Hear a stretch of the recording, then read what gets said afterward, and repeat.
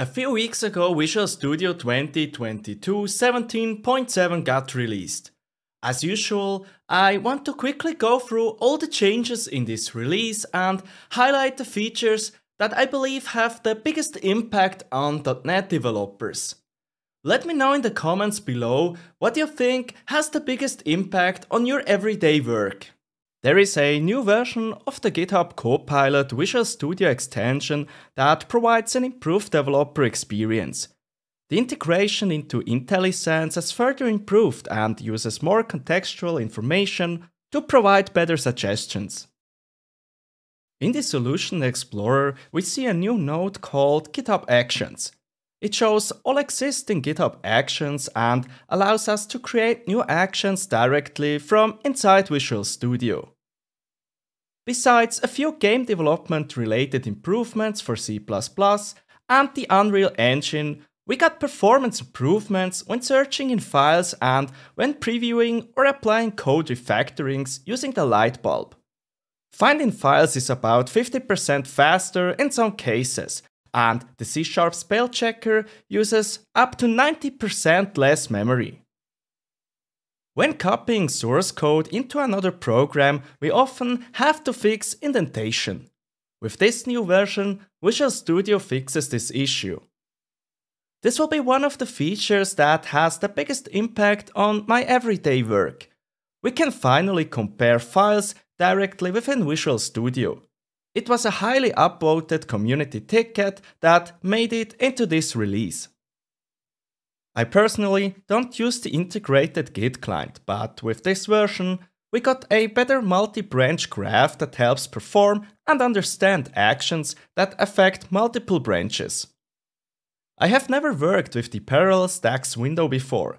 However, with this release, we get new filtering options that should be further improving the developer experience. If that's something you regularly use, let me know in the comments.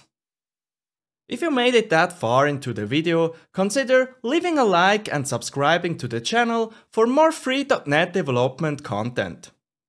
A new Collapse All Descendants command in the Solution Explorer allows us to recursively close all folders.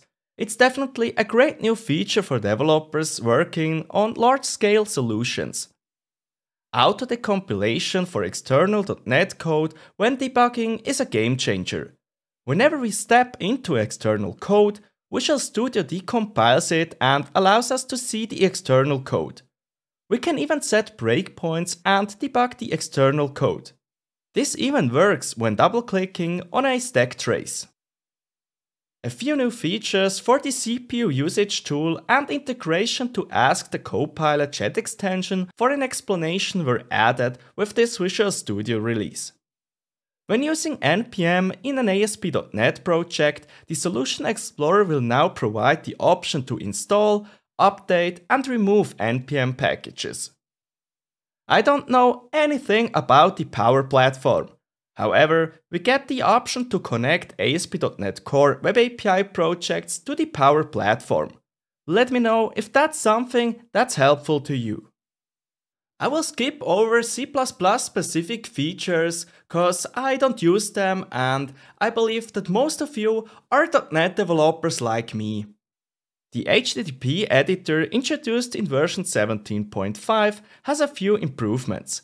They added a formatted response view capable of displaying JSON responses, and we can now choose to run or debug an HTTP request. When creating new React projects, we can now choose Vite as the tooling instead of Create React App. We can also choose Vite for Vue projects. I have been transitioning from Create React App to Vite and I would never want to go back. It's great to see that Microsoft provides this option out of the box. The Visual Studio installer can now be used with a regular Windows account instead of an admin account. Read more about how to achieve that in the link in the video description. As always, I want to point out that Microsoft listens to the developer community and usually 1 or 2 new features are rooted in community feedback.